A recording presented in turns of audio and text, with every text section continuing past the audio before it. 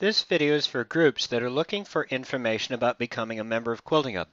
We discuss the benefits, give a quick demo, and give a few useful listing tips. So let's get started. Our mission is to be the one centralized database where everyone can accurately find all quilting information in the way that quilters want it, and to help the industry grow. Quilters want accurate listings, accurate events, and more ways to find those listings and events. We've been in operation since 2010, we've been the most used source since 2013, and we're the most accurate and most trusted. Here are just a few of the key benefits to having a member page on QuiltingHub. You get to customize your listing to get noticed. There is a last verified date for accuracy. More ways to find your group, meetings, and quilt shows. There's an easy 3-click sharing by your members. Enhanced quilt show events for high exposure. Description, logo, photos, and most of all, it's free for all nonprofits. The problem with all the other quilt group sources is that they are out of date. The solution is the last verified date. Anyone can click this yes button. This increases the number of visitors to you. Quilters find your group on one of our many lists by regions, on local maps as depicted on the top right, or by your events such as meetings and quilt shows as depicted on the bottom right. When it comes time for them to find you by your events, they can use our various lists, maps, and the very popular trip planner, which displays a map of all shows along a travel route, as depicted on the bottom right. Events you may post are meetings, classes, quilt shows, retreats, call for quilts, call for charity, and more. We all know social media is the future of marketing. With 3 clicks from your listing, quilters can be sharing on social media with this pre-filled sharing comment. The enhanced quilt show support is very powerful. Booth participants may hook to your event. The event will display the booth participants as depicted on the top right.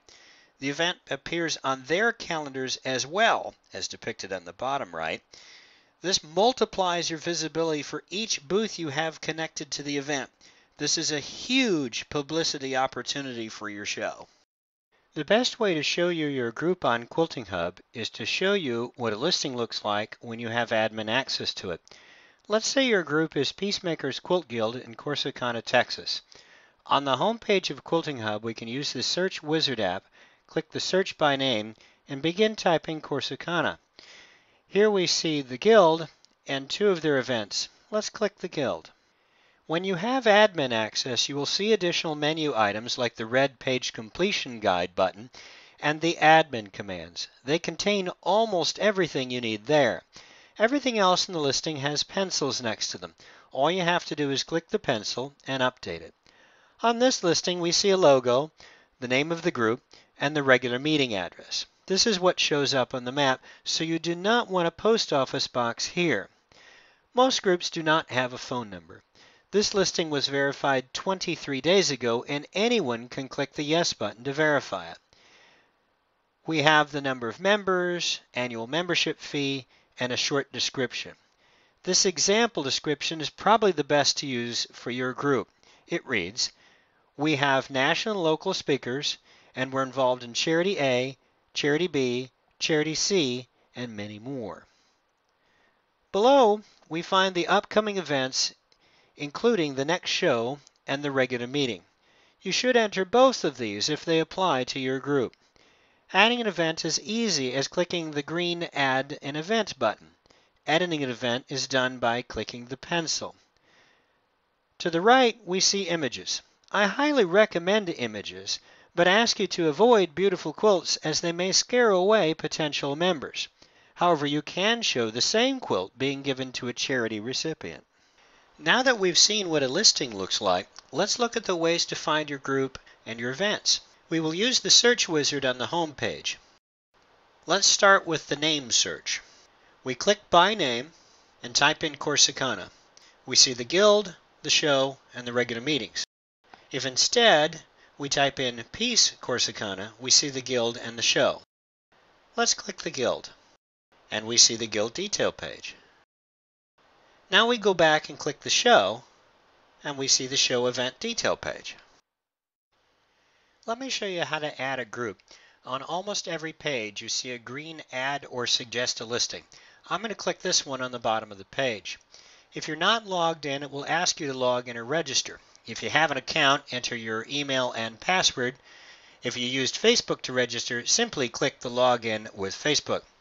If you're not yet registered, click Register and either use the Register with Facebook or enter your email address, name, and the rest of the information and click Register.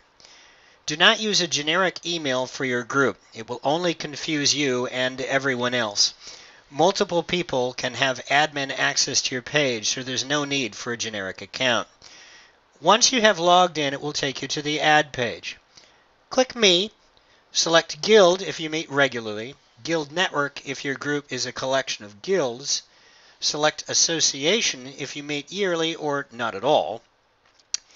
Enter a Facebook address if you have one. This will fill in everything else for you.